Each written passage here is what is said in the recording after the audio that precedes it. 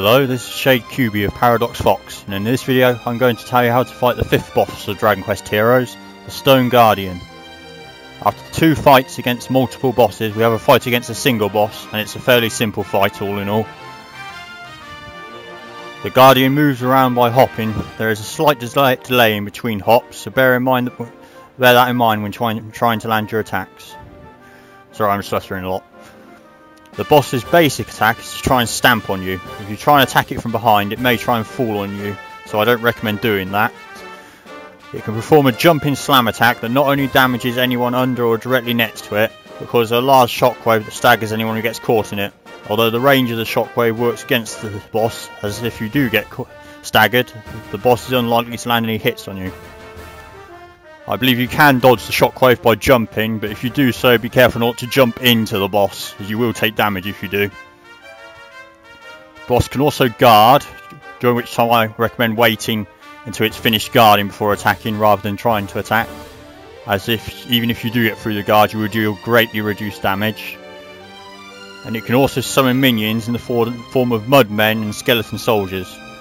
If you get a chance, try and get a mudman medal so you can slow down the boss with it.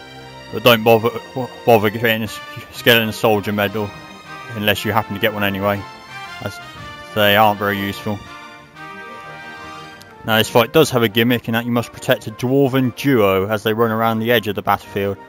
They will pause to catch their breath every now and again, giving the Guardian a chance to catch up and hammer them. To stop this from happening, you have to attack the Guardian enough to send it into a rage, which causes it to focus on you instead of them for a while. Note that its attack and defense do increase slightly during this time, so keep your guard up. Well, I've talked a lot about everyone else in this fight, so it's on to your actions. First to prepare, I recommend that you unlock Doric's Vimstone spell and bring him into the fight, as well as upgrading your high tension level via the side quest that you unlock during this chapter of the story. Any tension related skill is also helpful. Now, as you might have guessed, you want to enter high tension mode as often and as fast as possible during this fight. This will not only let you launch an onslaught of attacks without fear, but will help you deal with the Guardian's high defense stat. When attacking, I suggest using Flame Slash at close range and Inferno Slash to attack from a distance, or Aurora's equivalent of those attacks if you're using her. Now, I've talked a lot, it's on to the fight.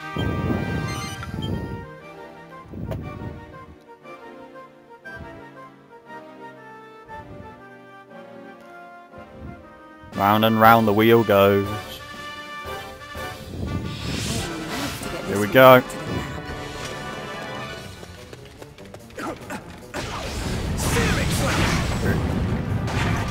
As you can see, the Dwarven duo running around the edge of the map, and the Guardian heading after them, which we don't want.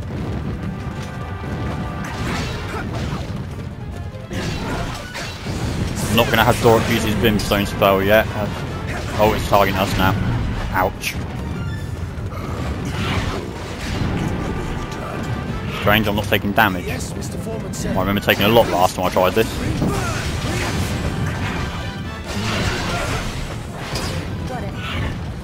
Aurora's equivalents are Frost Slash and Cold Fission.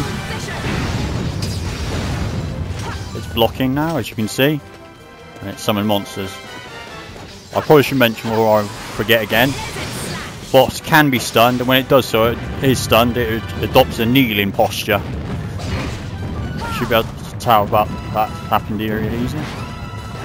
Let's use Doric for a while, even though he seems to do less damage against this boss.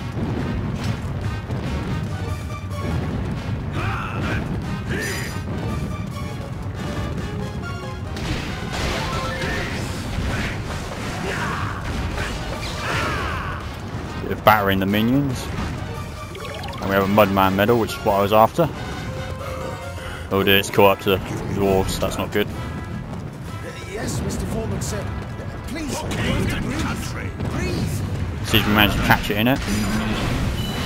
Understood. Brimstone and start building up tension. As you can see, without tension, it takes quite a while to defeat.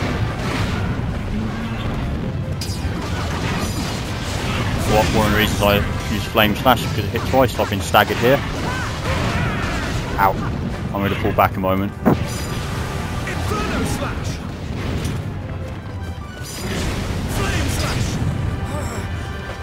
That probably wasn't smart of me. Yeah, I used Inferno Slash to hit it even though I wasn't caught up to it. Boss does move slightly faster than the Dwarven Duo, but slightly slower than you. You can catch up to him while hopping away. I believe you've already seen that. Sorry, my memory isn't that great. I've been staggered here, but I'm mostly out of range. Here we go. I might have to use the Brimstone again in a moment.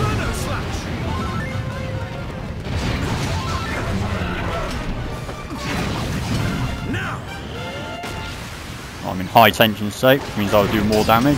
As you can see, my high tension level is 20 rather than 5 as I did the side quest.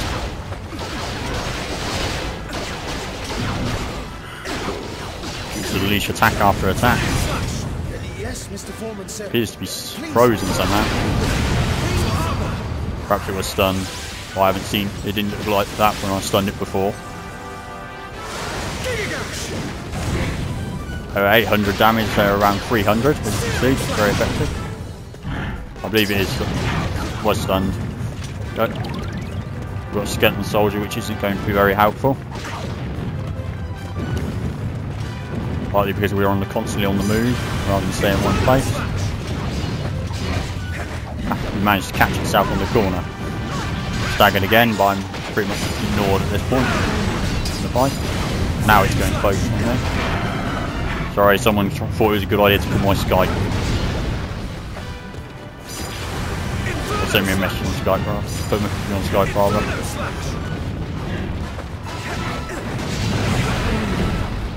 Need to remember to warn them when I'm recording.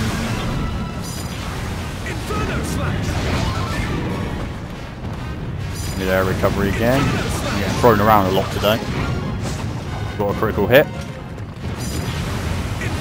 Inferno Slash to clear out the minions. Hopefully get some Mudmen coins.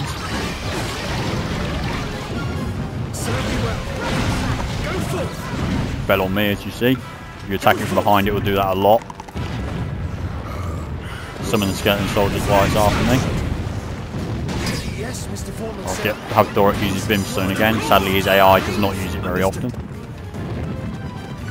I may have already mentioned that. I'm not sure. Nope, goodie bag didn't give me anything. Boss is almost down. Regardless. I recommend attacking the minions more than I did here to build up detention faster. Especially if you can get the boss's attention while you're near them. Time for a finishing blow. There we go. As you can see, a Sun Guardian has been defeated. I've been Shade QB of Paradox Fox, and I hope this video was helpful to you. I'll see you next time.